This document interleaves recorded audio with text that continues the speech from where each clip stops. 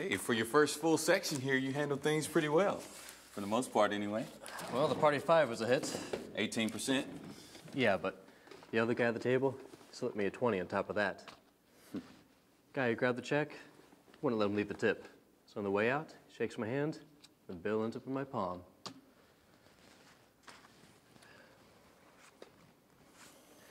I finally added the 3rd plate tonight.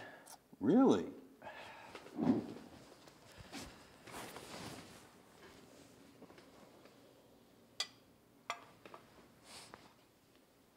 Uh-huh. Nice.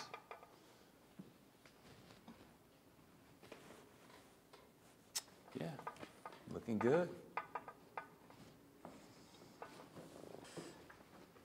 Hey, easy now, easy.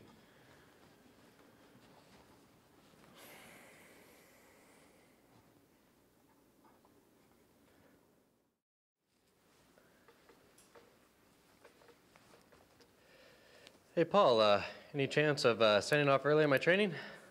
Never known the owner to allow it. The 2 weeks is a real high value for her.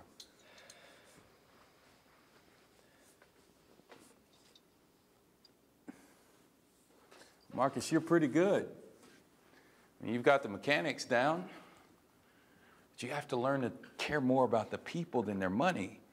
I mean, great gratuity doesn't come from great service, it comes from great... Right. It comes from grateful people. I got it.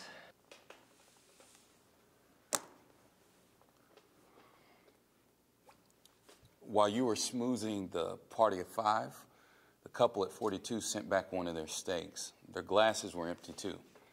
Well, that explains a sorry tip. Well, they kept trying to get your attention, but you were so busy cracking up your 5 top that I finally had to step in.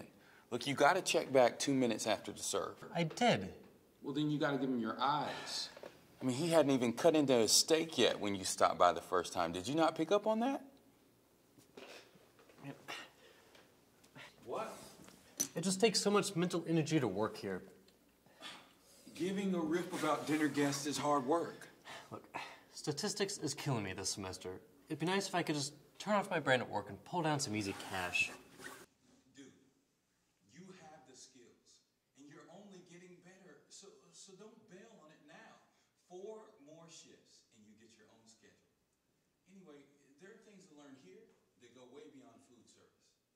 Service. Hello? Yes, hang on just 1 second.